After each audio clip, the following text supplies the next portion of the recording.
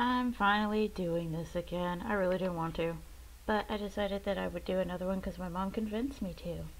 So this time, I remember I took a poll on DA not too long ago, and I decided why not sharing some tips and tricks that I do for character design.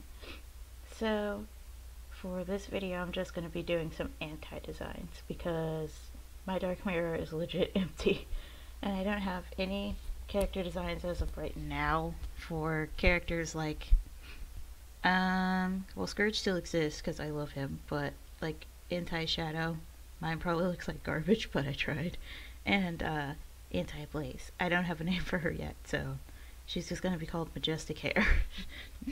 So if you hear me call her Majestic, that's what's going on, because I need to compensate for the fact that I don't know what to name her. But for right now in the video, well, you see me constantly going back to OBS and checking. It's because sometimes OBS freezes and I try to check the frame rate without being obvious. But I'm extra and I always keep doing it. But for the first part of the video, I try to make a realistic pose because I kinda didn't know if I would like this design or not. So I just block out the pose according to how I think the character would be. And that's just really the first few minutes of the video or something like that, but I was trying to be fast as I was doing it, so this is sped up, but in real time I think I took about 2 or 3 hours on Shadow alone. I took less time on the female though, probably because I understand what I wanted to do more with her. And for Shadow I decided that I would give him more arm extension, or at least show how his hands work. The sketch phase really isn't that important to me. And I believe I did a messy sketch and then a cleanup. And I do this sometimes when I do like a messy sketch and a cleanup, so that way I can see my lines better if it becomes too confusing for me to read.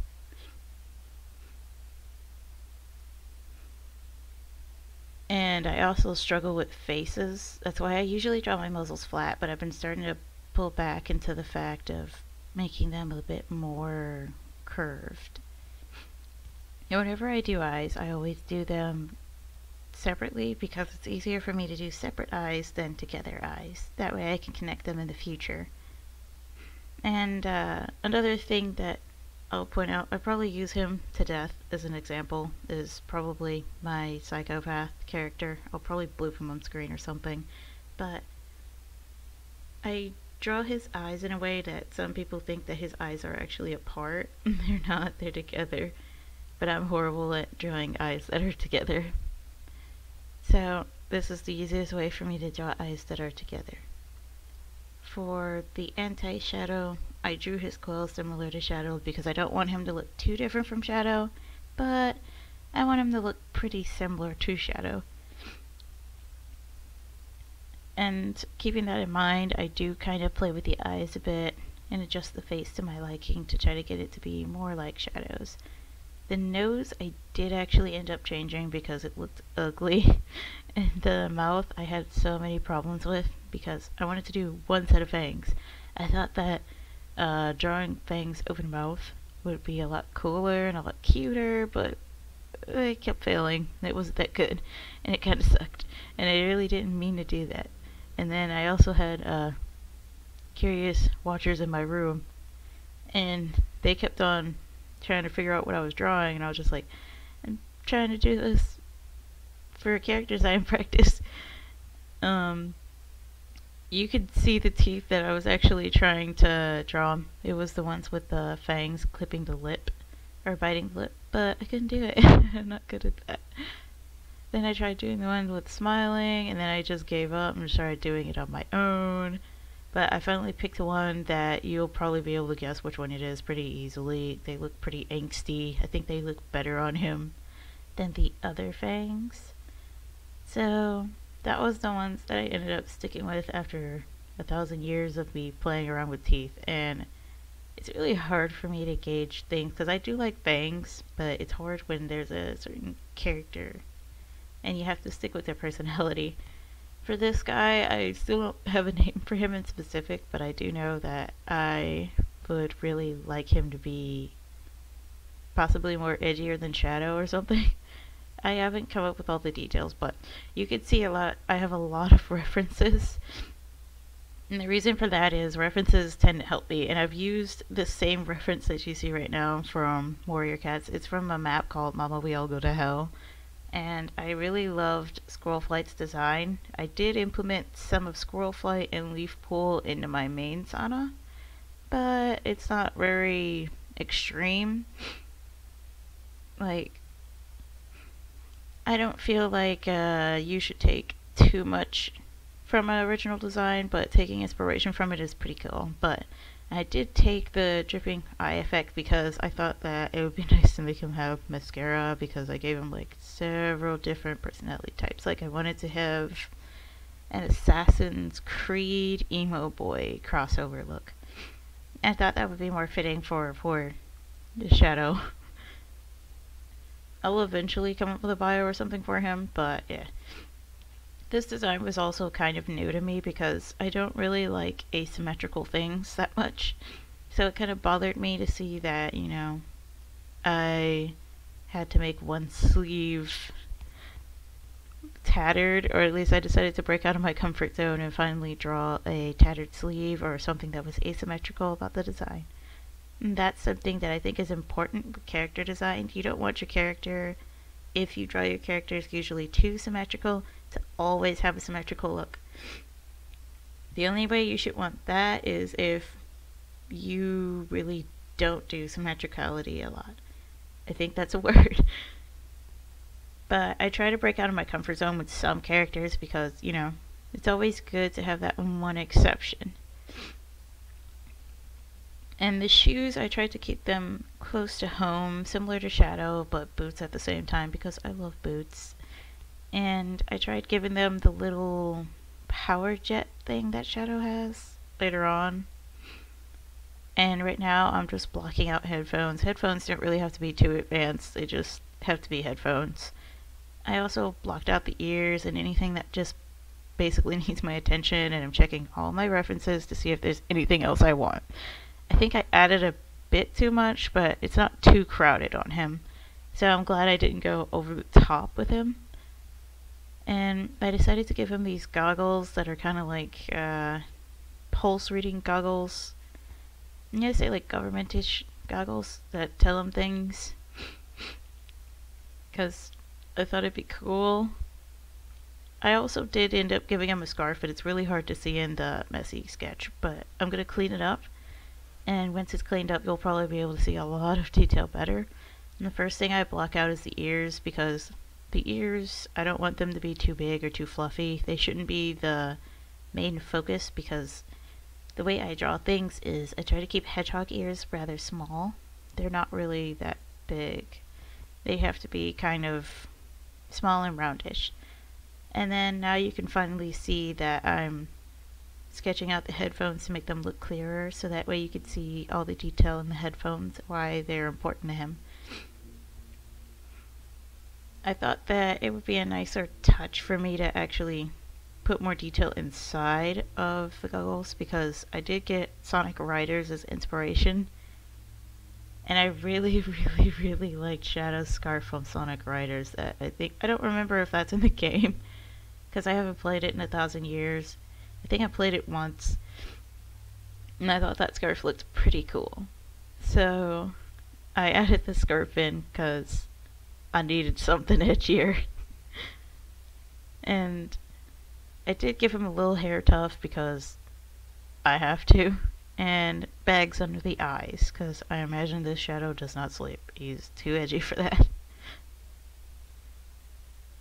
And from there, I'm just etching out and blocking out everything to make it look neater. And what I'd like to say that's really important about character design is, at this phase or any phase on your drawing, if you don't like something, it's better to spend up to an hour fixing it, even if you really don't want to try to make it look right, rather than just do it in 5 seconds, say screw it, and then just leave it at that. Character design is about how you make the character look and feel, and you want them to look perfect, so I would say if you're doing nothing but a sketch like I was, sit there and take the extra time and initiative to clean up anything and fix things to make them look correct. Because in a sketch, it's going to speak out more to you, so that way if you ever lined it, you want all your information to be clearly seeable. That's why I'll probably spend a long time on fangs, a long time on eyes, a long time on a tongue, because I'd rather those details be perfect, and if I were to ever post them, to make them speak out to someone so they understand clearly what I'm trying to translate through art. Secondly is markings. When I created the markings, there are some markings that I blocked out with my sketch. Normally I really don't like to block out markings because I feel like I color them in nicely, but when it's a sketch and this is a character you do for the first time, I would recommend, if you don't do this in your style, actually spending the time to block out any markings because it helps with placement. And right now I'm going to confuse you by the way I'm doing this jacket. I decided to add tatters and rips and tears and just have fun and go to town with it because I wanted to keep it less from simple. And then I finally blocked out everything else that was important that you wouldn't see me block out in the sketch because I decided to give him pants and everything later, and as I was going down, I kind of got lazy. I didn't want to make his pants go all the way down, so I was just like, rip pants, that sounds good. So it actually wasn't really supposed to be in the design, I just felt like I wanted to do that because it was easier. But now it's in the design. And for his shoes, I was trying really hard to reference shadows because I really don't reference shadow. And originally I was going to draw like a side by side of shadow and then like my design, but then I decided it'd probably be a long video if I just drew, let's say, the original character like shadow together with this anti-shadow, and this anti-shadow doesn't have a name, so it'd be kind of weird and pointless. But one day I will probably draw shadow. Well, he popped up in the video, so it's in my Google Chrome. And at this point, I think I was just going to YouTube for music. That's why my frame rate kind of drops, because I tend to try to be careful when I'm drawing. Because whenever I open up a new tab, my OBS decides to be mean and not want to do that. I also try to give him some kind of hip guard wear, but it comes out looking like he's a robot even though I don't mean it, so I try to communicate it by putting another one on his leg. But I mean, if you want to interpret it as a robot, that's cool.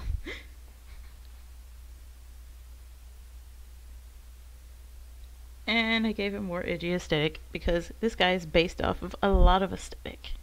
I don't know what kind of aesthetic you would want him to be based on, but he's based off of a lot of aesthetics.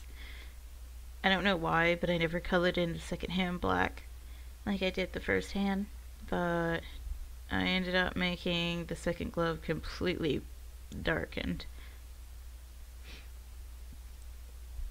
I also tend to do another weird thing when sketching is I never use the color black really.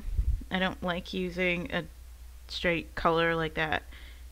I usually try to avoid, whenever I do character design, going for direct black and direct white. I'll probably talk about it later, but I don't really feel comfortable with sketching with something like black or complete white. I've just done colored sketches for years and it just feels a lot nicer to draw it in a different color. So like this color right now is nice. I'm also blocking out all the markings that I feel like are important that I want to have in the sketch that I care about, because I want to keep this character looking extremely close to Shadow without looking like Shadow. I do my best. I'm also still struggling with my tablet because I bought a brand new one because I'm extra. So sometimes it decides it wants to move things to the left when it really shouldn't, and it gets me irritated. So the struggle is real with this tablet. At this point, I'm trying to gather a basic color palette because, I mean, if I can get a simple gauge of colors, that'd be fine. Another thing that I've learned throughout the years, or at least that I've recently figured out with my characters, I did actually see a video that talked about this fact, and it's just that all characters that are naturally good characters only have up to 5 character colors, or at least 3 to 5. That's the thing with good character colors, but you can have multiple. It just depends on you and if you can make those colors pop. I think Shadow, I only ended up using really 5 colors. I know you see a lot of colors in the color palette range, but they're still generally the same color.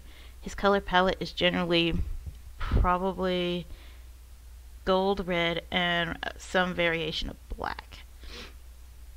I do this kind of on purpose because even though it looks like I'm adding 700 colors, I'm still sticking to the same guide range.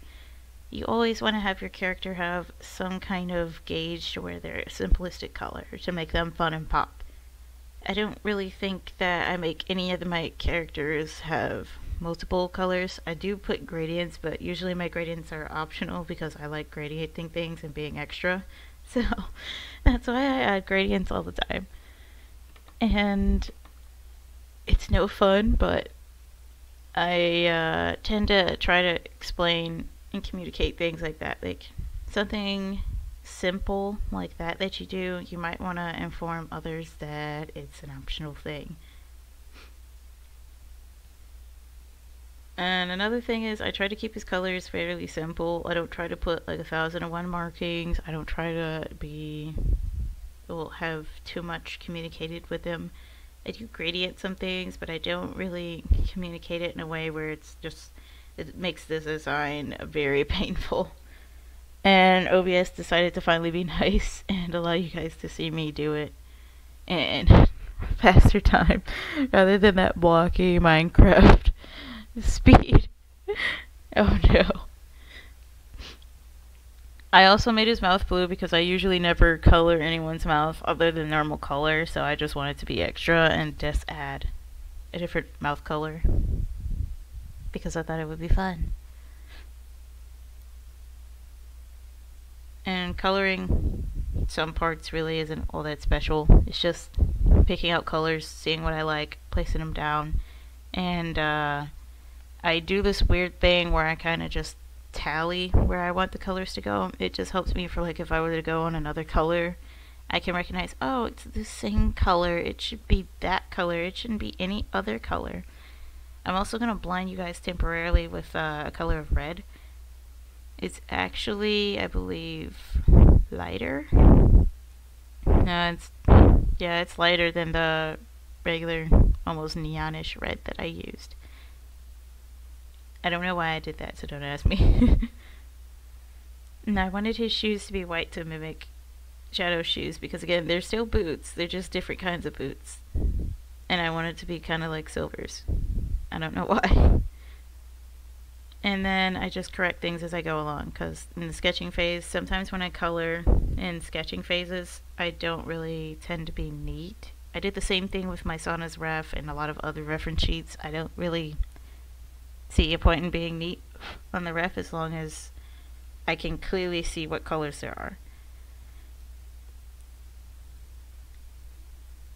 I don't know if you would communicate those stripes I put on the sides of the boots as buckles, but I mean, I just thought it'd be nice and coloring. Some things I do, I don't understand why I do it myself. So the pants and the shirt were kind of exclamatory. I wanted them to be dark, and I know that Shadow isn't supposed to be like a bluish color, but the reason why I don't use exact black, and sometimes most of the time I do tend to using white, but I don't use exact black because whenever you go to darken something, it's impossible. And I don't like using pure white. Let's say I'm doing a commission for someone, or I'm trying to shade or color in one of my own characters. Having a pure white character, there is no way to lighten that any further without blinding yourself because it's pure white. I know there's probably an argument against it, but that's just what I found because my shading styles, it's kind of hard for me to brighten up white and darken up black. So those are why I hate black and white personally. It's just a personal preference that I use a different saturated color or a different version of that color.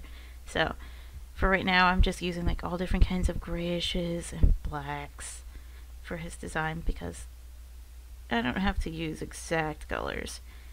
I was gonna actually be neat and color on the fangs too, but then I just gave up on life a little bit and I was just like, I'll just recolor it in a white. There's the white color right there. So I just recolor all the fangs again.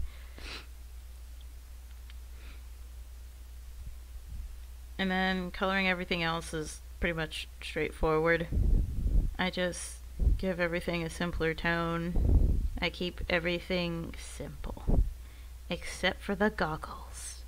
The goggles is where I get extra. Because I just want it to color it in, so I do the same method I did when I was doing the first Mimi thing that I speed painted on here. And I go ahead and add little details in white. I didn't realize at this point that I was just thinking that it would look okay, and then the white part kind of looked weird. So I just kind of went with it and just added some shines, because I thought shines would be fun. And then I just keep on adding details. I probably shouldn't have, because this is something you want to avoid. Now it's going to be like really super hard for someone to try to recreate that. Probably. So for someone like me, you would want to avoid using a lot of gradients like that. A prime example of the expression of being extra. So unless it's in your character's design to have gradients, or it was completely intended for that gradient to be there, don't ever shade or gradient anything in your character's rough unless it's 100% necessary.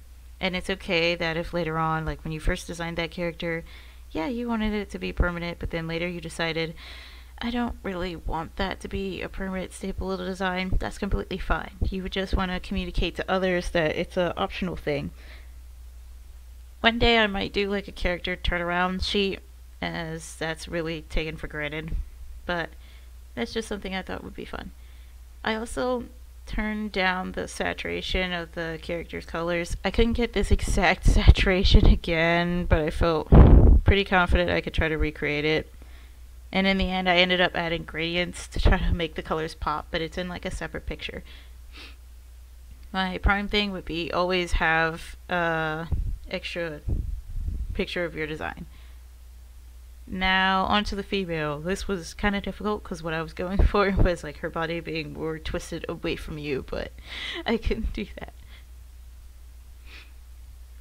So it's the same story as before, just blocking out the pose. I have a lot of issues. I can't figure out how to block out the pose that well, so I end up fixing it after sitting here for a bit and thinking to myself it looks weird.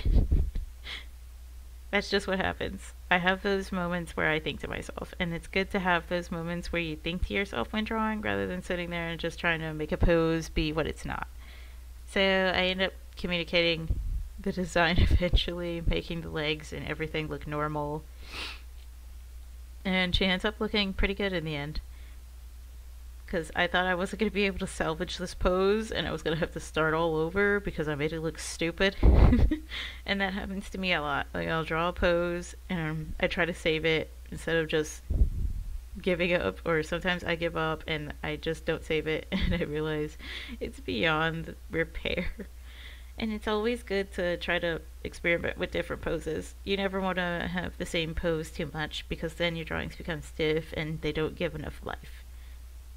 So for this character, I had read a description because she was a character I bought in an auction in 2015, and I see that I forgot. Well, I actually got all her colors, but I tried to refrain from chasing her too much because the original artist who had her didn't really want to give her up, but ended up selling her for, I guess, personal reasons. I don't really remember. I might double check and bloop that in the description if it was like a personal reason or not. Or I might just keep it secret. I always bloop the original image if I didn't buy it. Well, if I didn't create it in the description, or if it was like a character that I made long ago, I always share the picture of what they originally looked like. So for her, I just kept her design fairly simple and similar, and I didn't really add anything but maybe uh, eyelid color. I think that's eyeshadow. Yeah, it's eyeshadow. I added eyeshadow and just hair. She's supposed to be anti-blaze. She currently does have a name. I'm gonna look it up because I forgot. Honestly, I forget everything. Yay.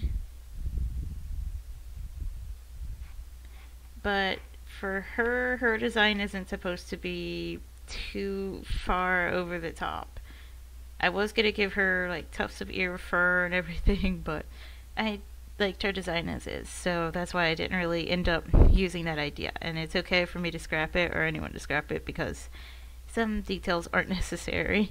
And for her design, I just wanted to demonstrate that less is pretty much more. Her design really wasn't bad. It was just that I wanted to change it because it looked too much like Blaze.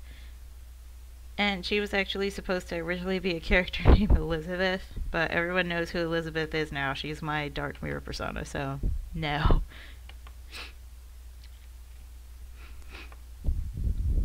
This character's name is Limera. That's what I named her. It's probably going to sound weird and difficult, but her name is Limera, and I can't tell you where I came up with that name because it was as random as lottery numbers. For this design, I just kept it simple because, I mean, as long as I communicate that she's a cat and her original design elements, I really didn't feel anything different that I wanted to stress out. I kind of see Limera actually being a much more quiet character. Rather in this picture, she does seem pretty happy, fun-go-lucky. I just imagine her being probably more quiet and secretive. And you can see my tablet was a butt and tried to move everything again because this tablet has a lot of buttons. It's a mean tablet, but I like it. And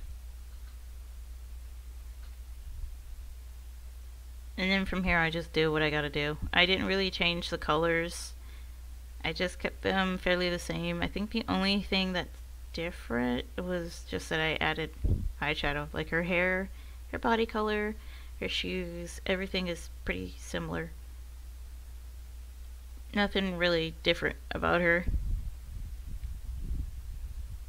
So, oh, I also interpreted her shoes as kind of like heeled boots, just a little bit, because I assumed that was what was trying to be communicated in 2015, just heeled boots, but I'm not 100% sure. So, I'm just trying to do my best with communicating what I want this character to look like and the best of the design. I do add fur tufts because, again, she's a cat, a feline. So I do communicate a bit of fluff. I did have trouble with the select tool because I think it was set to calculate a certain thing. So if you draw too lightly on a tablet, it's going to pick up that there's a hole somewhere. So I ended up changing it back to 0. And then I'm just adding last minute details. This one was just more or less pretty straightforward. Probably because I draw females more often. I don't really tend to do males that much. I tend to draw girls a lot more because, you know, I feel like since I am a girl, it should be pretty easy to draw girls. Or at least I'm more attached to my female characters, if that makes sense. Because, I mean, there's probably once in a blue moon where I get that one favorite guy, and then I draw them for, like, non-stop for 1,000 years. Like, for right now, I could safely say that that guy, the character that I keep drawing forever is probably Gaio. I only get attached to one guy character. That's weird, and that's me. And then you can see that I do that same lazy coloring style because, again, this is a sketch. I don't feel like I have to be very neat. But I changed my mind about the eyeshadow and actually made that the eyelash color for the original eye color.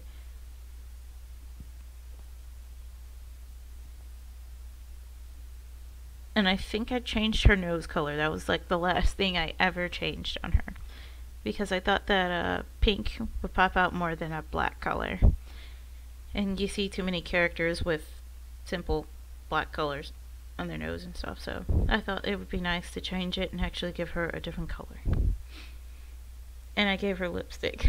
I keep forgetting the small things that I gave her, but she has a pink nose, lipstick, and eyeshadow. She has like some makeup going on. And then from there, I didn't change anything else besides just coloring it. And this is what I do for a long while, just color placement, coloring. I'm a horrible colorer. I color like a 5-year-old, but I like coloring. So if there's any part of the drawing process that I like, I just like coloring. I'll sit there for hours and color something. Or days.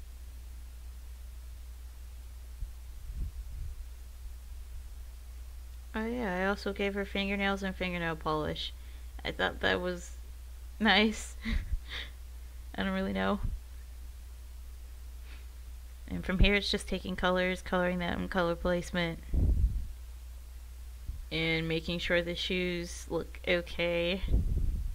I kind of feel weird about the greenish color. Like, it doesn't look too bad, but it also looks kind of weird because I've never placed like a green color on a pink character. It seems a bit out of place, but I still kind of like it because it's odd. I think I might give this character another set of attire that's different than this one, but for right now, this is just going to be her main clothes because it's not that bad. And then I also forgot to color the bottom of her chin. So from there, I finish up and I will present the finished images in a bit, maybe. I don't know. Because the character designs, this phase took a lot out of me. I'm really tired. Bye!